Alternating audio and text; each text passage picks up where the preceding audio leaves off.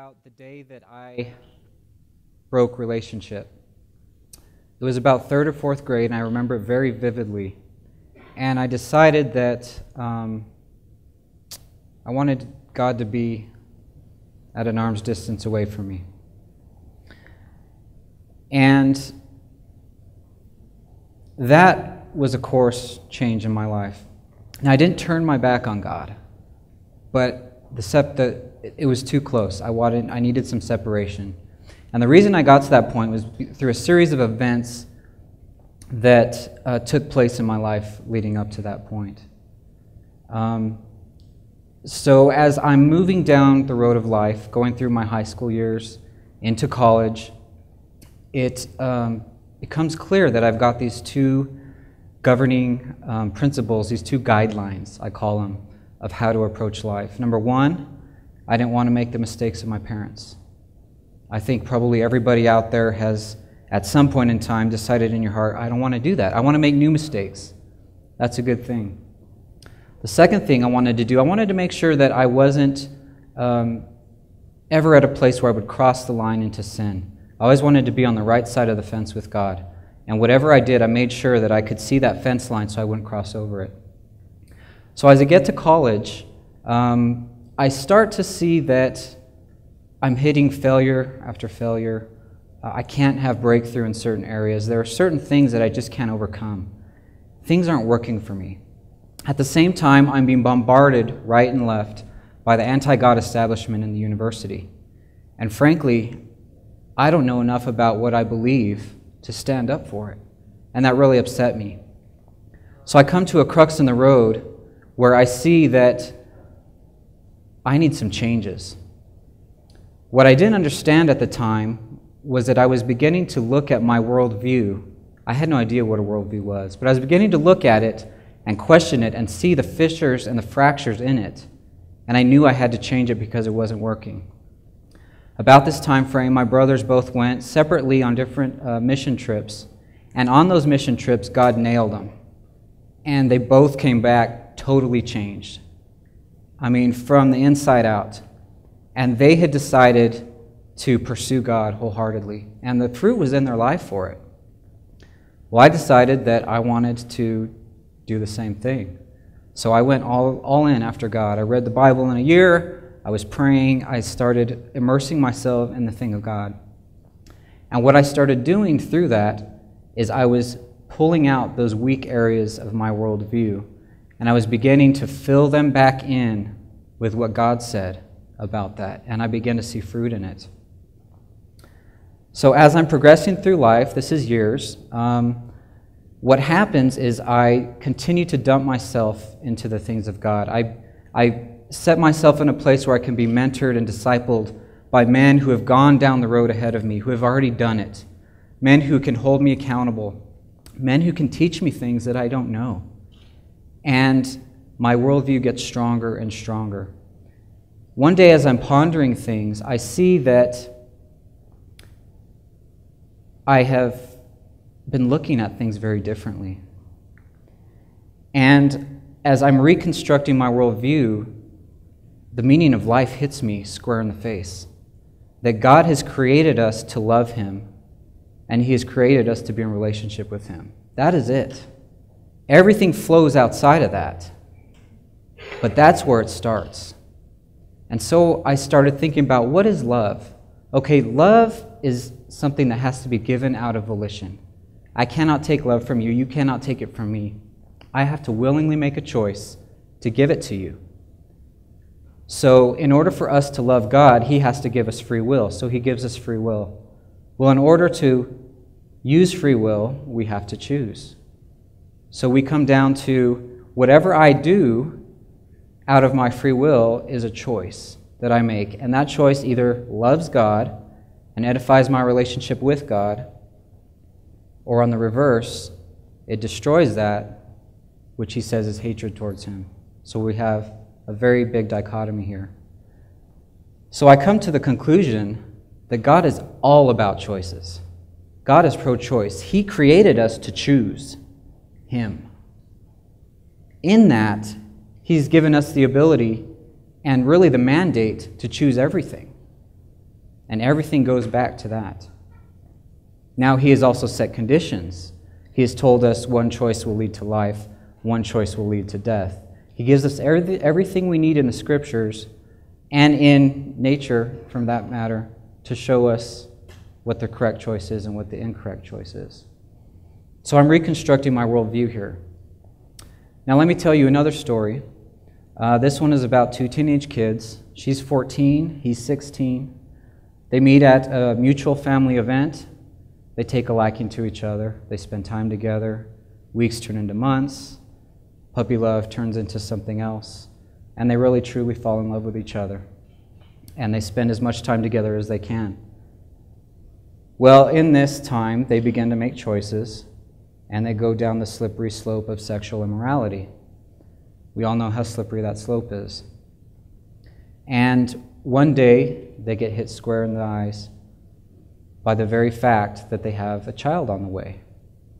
Keep in mind, she's 14, he's 16, he's a budding varsity star, she's just starting high school. The immensity of this event in their lives is huge.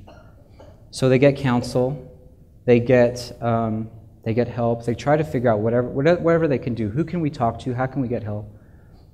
Overwhelmingly, there's evidence that there's probably an easy way out of this. They don't have schooling yet. They don't have careers. They don't have money. They don't know anything about anything. They're kids. This is a life changer. Relationships can be shattered or destroyed, permanently impaired. They're starting from less than zero, essentially. And so they have a choice to make. Do we take the easy way out? We could have an abortion. Or do we do what our God tells us to do? They're Christians. He says that we're accountable for what we do. We have choices we can make. He says this. My world says this. At some point in their lives, somebody, people, and society had put something into their worldview that said you have a responsibility for the choices you make. You have a responsibility to carry out whatever it is that comes from the choices you make. That was put in them. Individually, they decided, I want to see this thing through. And they came together, and they decided, we want to see this thing through. So, what they do, they get married, the first step. And they decide, we want to do whatever we can to build a life for this child, as whatever it costs us. We want to make it good. We want to do this. And so on February 15th, 1978, I was born. As they're making this new thing happen, this new world come together, they go back to their decision. We want to do whatever we can. My dad worked multiple jobs. My mom wasn't able to go back to school. She had to get her GED. But they continued, and they made more choices. I had two younger brothers within the next 4 years, and we go through life. Later in life, more things happen. It's life. Choices take place. And the three of us, boys, find ourselves in a broken family. This is about 3rd grade or so. Go back to the day that I broke that relationship. It was a choice on their behalf that led to a choice on my behalf. So I'm flashback to the future. I'm reconstructing my worldview. I'm thinking about this thing. And when I think about the choice they made, I realize that my existence stood on a knife edge of decision. Two teenagers who didn't know anything about anything made a choice that impacted my existence forever. I would not be standing here today talking to you. I would not have affected whoever I have affected in this world, accomplished what I have accomplished, the things I have yet to do. My two daughters, who you saw earlier, would not be here. My brother's beautiful families would not be here because of one choice. And that choice was made not on their guidelines, but on God's guidelines. So my guidelines are his. Going back to this, looking at my own guidelines, the one was good. I didn't want to make the mistake of my parents. But what I had done is I had taken God out of that.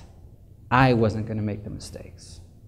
Not, God, you make sure that I don't make the mistakes because I'm going to press into you and I'm going to know exactly what you want. Secondly, I was looking for that fence line. I didn't want to cross into sin. Well, what God showed me is that the moment I was looking for the fence line, I had already crossed into sin because sin is in the heart. Sin begins in that heart. And it was the day that I decided I didn't want to know God, but I wanted to know God, that changed. It's a heart thing. Love comes from the heart. So my guidelines are his guidelines. What guidelines do you have that have been put in place through events in your past, through reactions to things, through your own volition? And how are those working? Are they God's guidelines or are they your guidelines? This is an ultrasound of my daughter, my firstborn, just a few weeks old.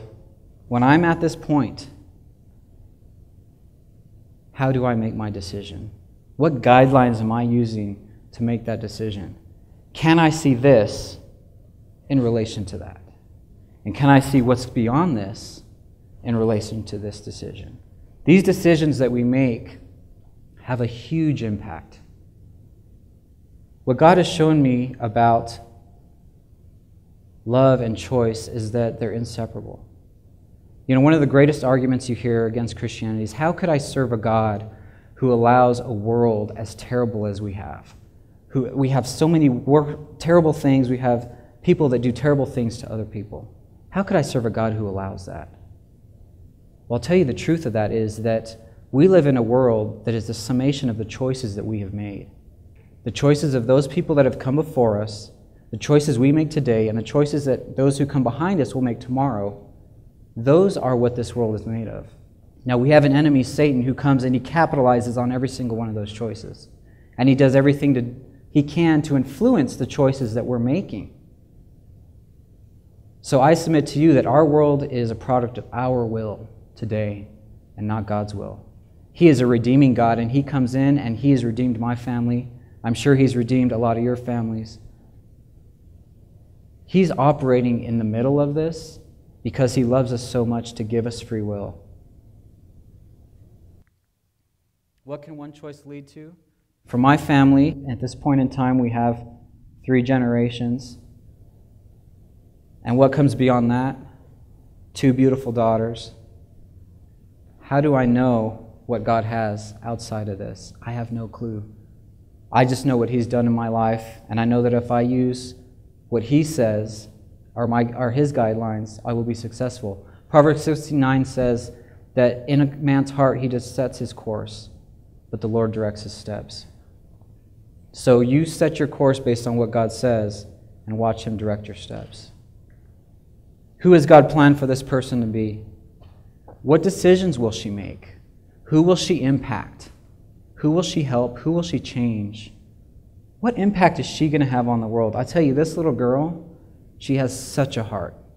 She has a compassionate heart that will change the world. I have no idea how, but it will. One of my favorite pictures. My 2 daughters, Annalisa, she wants to be a rock star. You know, we all have had this question, what do you want to be when you grow up? I'm still trying to figure out what I want to be when I grow up. She wants to be a rock star, but, you know, if that doesn't work out, she'll work at Dion's. She's good with that. Sophia, she wants to be a kitty vet. And I tell you what, she's got 50 kitties right now on her bed. She's heading the right direction. She also knows that her sister could be the president because she's bossy enough. What I'm getting at here is they have an idea what they want to be, but they have no clue what God has created them to be yet. I have no clue what God has created them to be and the impact that they will have on the world. And I am only here to ponder that because of a decision that my parents made when I was a little something in the womb. The imprint of God. So, as I close, I want to leave you with some quotes. One of my favorites is from Gladiator. It says, "What we do in life echoes in eternity." And that is a picture of whatever we set our hearts to, whatever decisions we make, the things we say, it has a lasting impact whether we choose to see it or not. This is one of my own that I've put together. Every choice that we make creates ripples in the pond and another thread in the spider web of the world. You think about each one of you out there making choices. Those choices are ripples in the pond that hit other ripples, that hit other ripples, and all of these ripples come together and affect each other. Same thing with a spider web. I have one thread in the web, everybody else has a thread, and all those intersect and create the world that we live in. And lastly, out of Deuteronomy, and this could be a sermon series in itself of why it is where it is in the Ten Commandments, God says that He will punish the children for the sins of the fathers to the third and fourth generation of those who hate Him, but He will show love to 1,000 generations. I'm on 3. 1,000 generations of those who love Him and keep His commands. This takes us right back to the meaning of life right here. We have love and we have hate. Those who love me, who pursue me, who do what I tell them to do based on my guidelines and not their own, they will see love for 1,000 generations. They will see my blessing poured upon them. Those who don't, it goes beyond you. In closing, make sure that you live a life that brings life no matter the cost. For all you know, the choice you make today could change the world tomorrow. Thank you.